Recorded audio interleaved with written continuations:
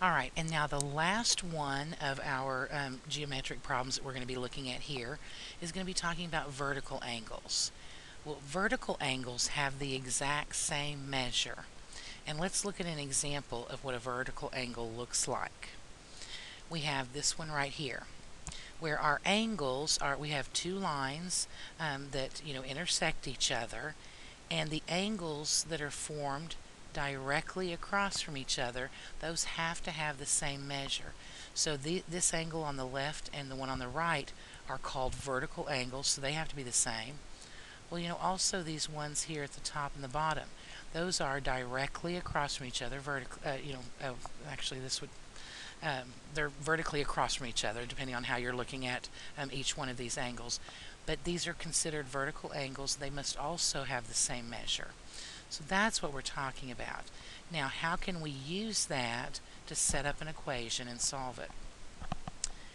Well, if we know that our first angle is 5x minus 129, and we know that our vertical angle to that is 2x minus 21, well, our definition said that vertical angles are the exact same measure, or they are identical. Well, if these are the exact same, then that means that they are equal to each other. So there is our equation. We've actually set that up just by the definition.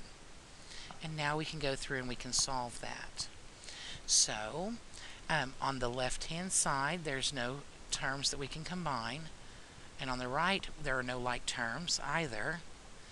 So now we can start moving terms across the equal sign. We have x's on the right and x's on the left.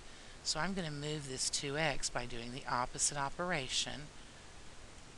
So 5x minus 2x would be 3x minus 129 equals negative 21.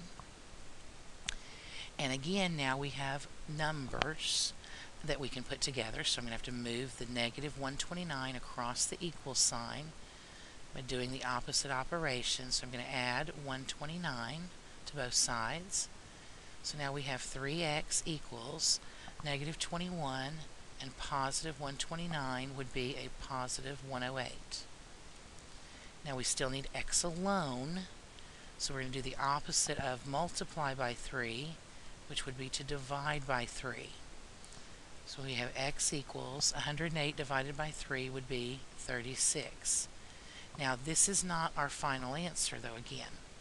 This angle is not 36. This angle is 5 times x, which we found to be 36, minus 129. So we literally have to plug in our answer, our variable, and find out what that measure is actually going to be. So 5 times 36, and then subtract 129 is 51.